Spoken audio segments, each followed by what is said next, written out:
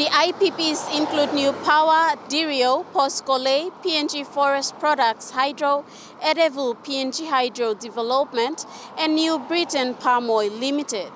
The claim by the IPPs was that PPL owes them more than 700 million kina in electrical bills, which is inaccurate as stated in the media statement.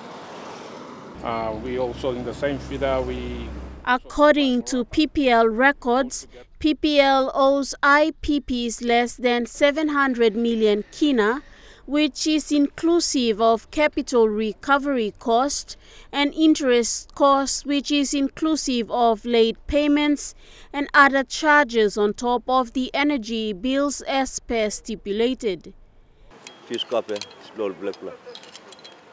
PPL is disputing some of the invoices and will engage with individual IPPs to resolve these issues individually as per their power purchase agreements.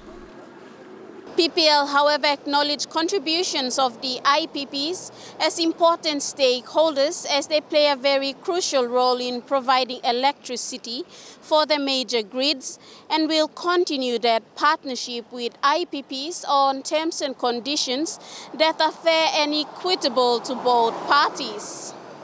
Tamara Agavi, National EMTV News.